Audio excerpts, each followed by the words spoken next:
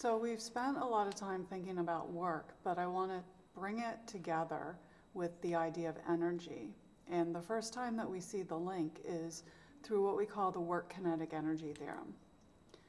So we learned about work.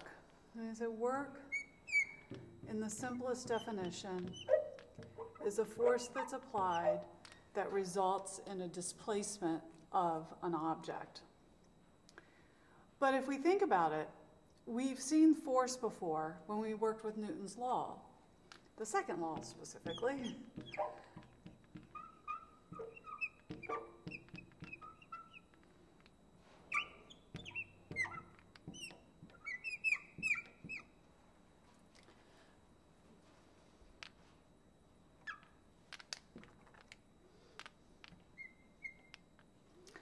So, I don't know if that's showing up as well as I'd like it to. So, Newton's second law says F equals ma, where acceleration is the derivative of velocity with respect to time. But in any case, if you think about it, when we're doing work on an object, we're applying a force. And Newton's second law tells us when there's a net force applied, that results in an acceleration. So it does seem, but we should expect that if we do work, we're going to change the speed of an object. In order to really see what the end result is, we want to look at the integral form of work.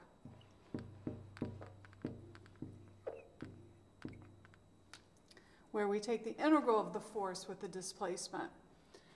Now, like we saw in a previous slides, it'll just make it a little easier if we assume that the force and the displacement are in the x direction. It doesn't really change our end result, but it'll just make it a little easier for us to get at what we want to get at.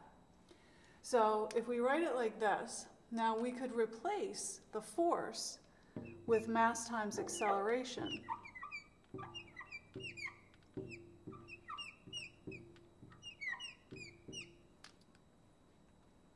So the acceleration is just the derivative of velocity with respect to time.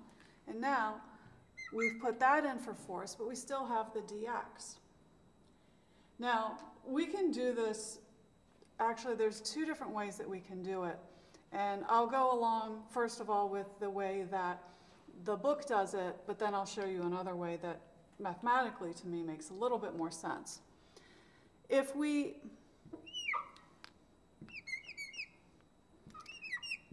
just sort of change where the dt is, we see that we have m dv and then dx dt, but dx dt is just velocity.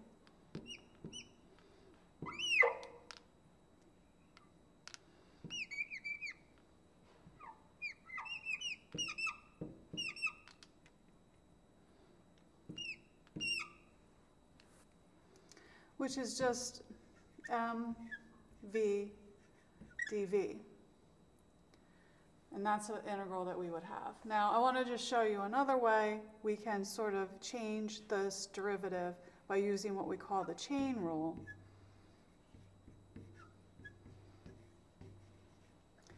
Which the chain rule is useful when we want to make a change in variable. So instead of taking in order to get the velocity of the derivative of velocity with respect to time, I can first take it with respect to x and then take it with dx dt. So these two terms together, actually, you can see, you can sort of imagine the dx's cancel out, does give me dv dt, and we still have this dx. And what happens is we're left with the integral m dv, because the dx's cancel out, and then dx dt is velocity. So we actually end up with the exact same thing. And so now we want to see what does that give us. I'm going to leave this work right here for now, but just remind us what we're trying to do is we're saying work is the derivative of f dot ds. We changed it to f of x dx.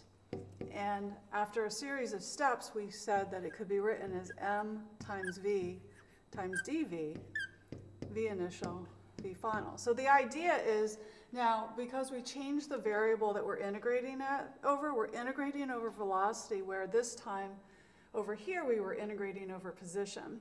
And this was from x initial to x final. These endpoints really correspond to each other in that the velocity initial corresponds to the speed it had when it was at the initial position. Same thing goes with the final velocity and the final position. If we integrate this, we get 1/2 mv squared. We're going to evaluate it at v final and v initial, which equals 1/2 m v final squared minus 1/2 m v initial squared. And so we found that the work is equal to the change in this quantity, whatever this 1/2 mv squared is, but as how much it had of this at the end versus how much it had in the beginning. It turns out that this term, 1/2 mv squared, is actually called the kinetic energy. And it's the energy that an object has because it's moving. Notice it has a v. So what are we saying here? We're saying that when work is done on an object, then if there's net work done, the kinetic energy of the object will change because of the changing speed. So we've sort of summarized it as work is just the change in the kinetic energy. And this is where I had mentioned when we introduced the concept of work, that we're starting to talk about how energy gets transferred into a system or transferred between one form and the other. As the work is done on the system, the end result is through that effort, the kinetic energy of the system, which is the energy it has because of motion, will increase. If the negative amount of work was done, then the kinetic energy will go down as well.